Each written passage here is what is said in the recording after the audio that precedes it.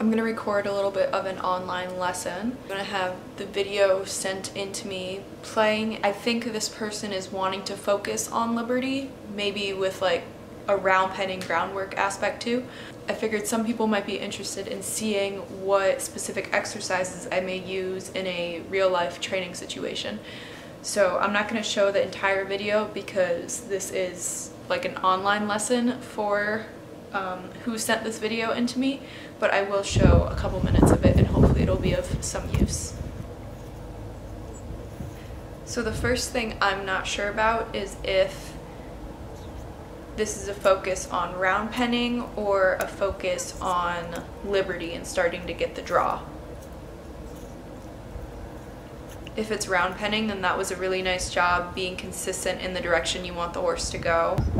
However, if you're looking to have a draw to start liberty, I would not send my horse away from me initially. I would be working on, like I said, working on the draw, not so much working on the sending and having them track in a direction.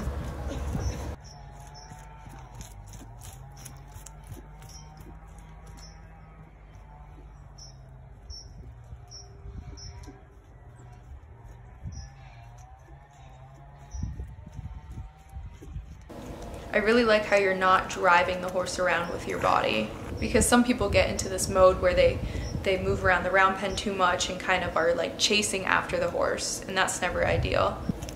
And to start having liberty focus too, if you want to go with the round penning way to then work into the liberty, which I don't really do that much that way anymore. I don't really associate round penning with liberty.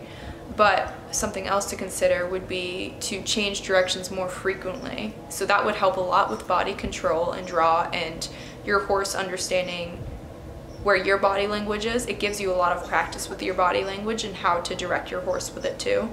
So I would change directions more often.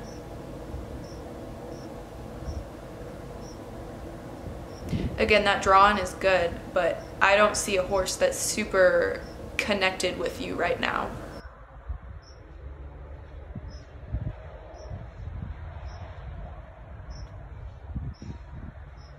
So to improve that, instead of just asking your horse to draw in, I would ask your horse to draw in, but then continue backing up to get your horse to draw to follow you around, and kind of test and play around with that. Is my horse just drawing in as a learned behavior, like that's where it ends, they don't go past that, or does my horse actually have a draw and I can keep them connected with me? So that would go back to one of my drawing exercises in one of my How to Start Liberty videos, where I'm along the fence line with the whip, getting them to draw up and keep the right pacing and distance with me as I move. But right here, this is a crucial part too, just spending time with your horse. And the whip desensitization is good. Usually though, once I know my horse isn't afraid of the tool, I don't focus too much on that. Sometimes I'll use it as in-betweens when I'm teaching tricks, just to give like a barrier or break, like with my gray horse lengths, but not so much because he needs to be desensitized or comfortable around it, because he already is. So I don't try to go back to the flagging and the whip desensitization too often.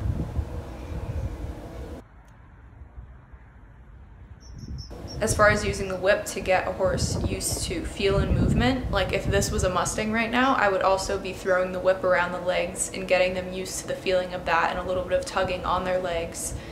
I would spin it around their sides to get them used to the noise too. But as far as whip desensitization with the liberty, I wouldn't do too much more, because he isn't showing any signs of being worried about it. He looks like he definitely understands it. But that's really important, to make sure that your horse can stand still and be comfortable with the whip. So you've done a really good job with that.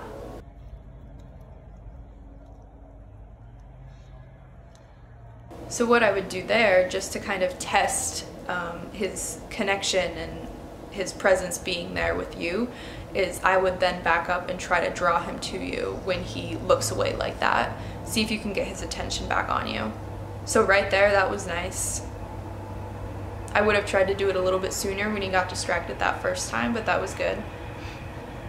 And then you have to start pushing yourself a little bit more. Instead of just asking for that half turn, start asking for more movement and more steps. See how much you can get from him.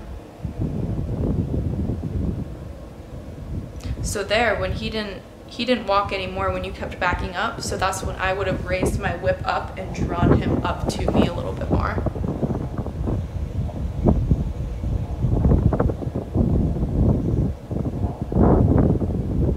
Instead of letting him stop there, because you're not asking him to stop over there. Keep encouraging that forward movement up to you. And to do that, I would just keep the whip at the side like you are right now when you're asking him to go out, but I would keep it at the side and encourage him to come forward and keep backing up so he has a place to go and he doesn't feel like he's trapped and walking into a wall.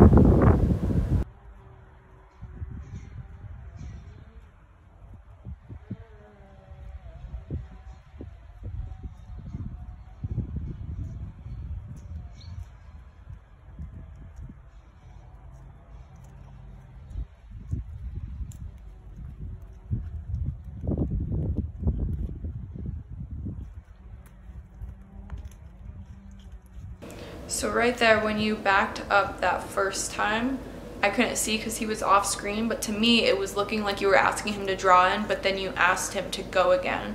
So just be a little bit more aware of what you're asking with your body. But for the most part, you have really good body language with asking for changes of directions and asking for speed increasing and decreasing.